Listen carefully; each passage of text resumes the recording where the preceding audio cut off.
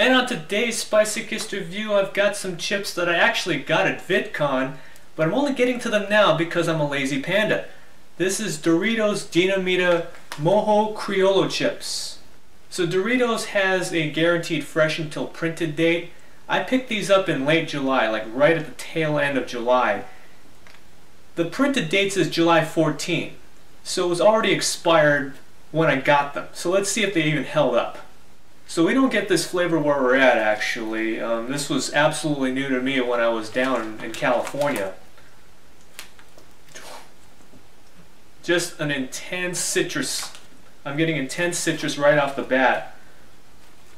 Wow. Getting intense citrus for sure.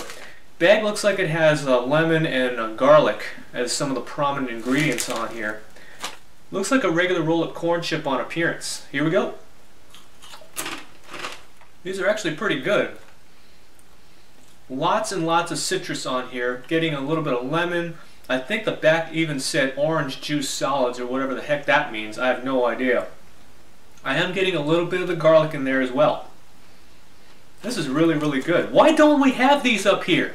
Never seen them in Oregon and Washington.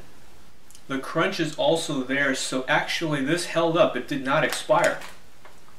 I'm not sure whether to be pleased at that or a little skeptical. The printed date says otherwise, that it should be expired, but apparently not. Really, really good though, must say. I would give these a solid 4 out of 5. For me, it needs a little bit of spice, but very, very flavorful. Absolute must try. So would you get Mojo Criollo chips for science? Let me know down in the comments. I have no idea what the range of sales on this particular flavor are. I don't know if they just stay in California, if they go to other states, but from what I know, I don't think we get them up in the Pacific Northwest, so this was definitely a treat to try.